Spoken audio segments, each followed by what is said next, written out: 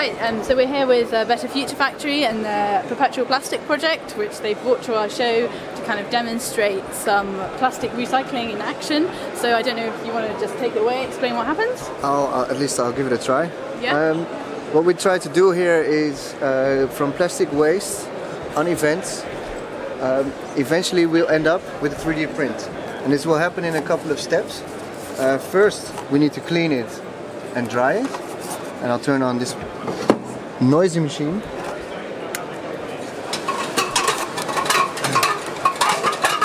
So it's really important that the resource is really dry, because every water bubble will end up in your 3D print. And I'll turn it off for now. So what happens next is we take out cups.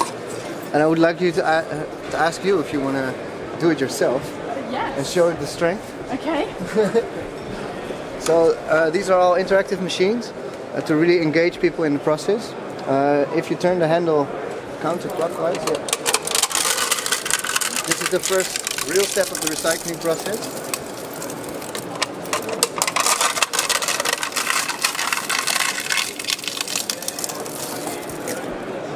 And what we do next is we really want to have the smallest pieces of plastic possible. So we have a bigger shredder and a smaller one. I won't ask you to do it again, we'll do that later. And the really small pieces go into the next step, and that's an extrusion machine. Which my lovely colleague Bart is showing. He is actually making a filament right here. And filament is the word for 3D printer inks. What happens is the little piece of plastic gets transported through this heated chamber.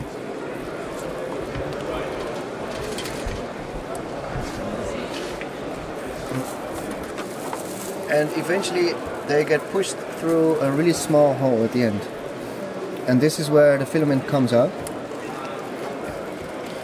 It's a really delicate process actually. And we have been doing this for 2.5 years, 3 years on events, festivals, and that kind of stuff. But what we're doing next is that we'll take the filament that we made, put it into the 3D printer, and voila, you can print from your plastic waste, so you can turn your valueless scrap into valuable products. That's the basic idea. And so can you talk a little bit about the different materials that you've tried, what's worked, what hasn't? We have tried many different materials. There's a sheet here, I'll show you. With a coffee stain on it. Always we work hard as well. And so all these materials we tried, not all of them work. Especially PET on small scale like this, it's not possible.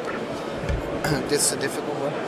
But what we've been doing on a small scale here is also something we do on a large scale now. And that's what we launched, or will launch actually this coming Thursday. Yeah, do you want to talk a little bit more about your product launch? Of course, I would love to.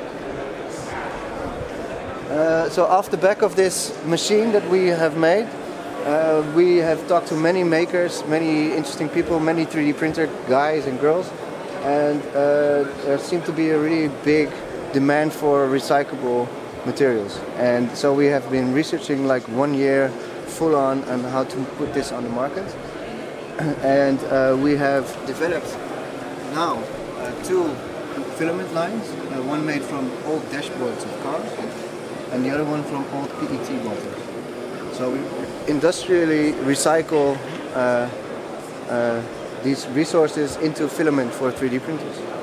Great. Yeah, and we actually won the awesome award today. The best development in materials for 3D printing. And that's what we hope to do, is to really rethink on how we make stuff. So, thank you very much.